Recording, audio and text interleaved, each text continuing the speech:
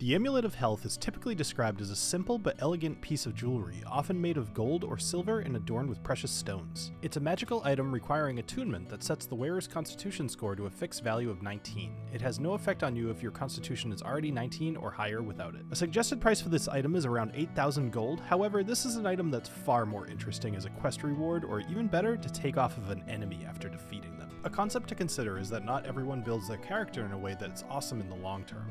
So this could help a character who dumped con and really shouldn't have, but make them earn it. An idea for a session quest called the Healer's Challenge. The local temple of the god of healing has announced a challenge for any adventurer who wishes to prove their worth. The challenge involves gathering rare herbs and ingredients from dangerous locations, preparing healing potions and elixirs, and using them to cure various ailments and diseases in the local populace. If the adventurer successfully completes the challenge, they will be granted the Amulet of Health as a reward for their dedication to healing and improving the health of others. Another idea for a quest, the Champion's Trial. An orc chieftain is leading a war party across the lands, burning thorps and hamlets along the way. The orc's stoutness in battle is legendary, and the few surviving warriors who got in his way say that the orc took whatever was thrown at him and just kept on fighting. It's your job to engage the orc horde, challenge the orc chieftain to one-on-one combat, and if you emerge the victor, you'll earn the Amulet of Health that presents as a metal chain around their neck.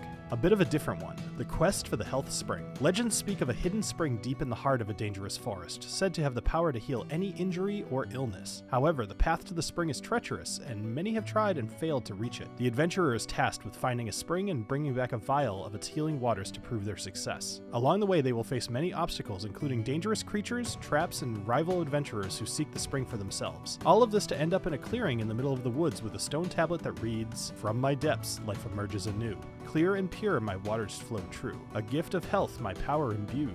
But to reach me, a challenge you must pursue. I dance and sing, yet I never move. My voice is heard, yet I have no grooves. What am I?" The answer to the riddle is a fountain.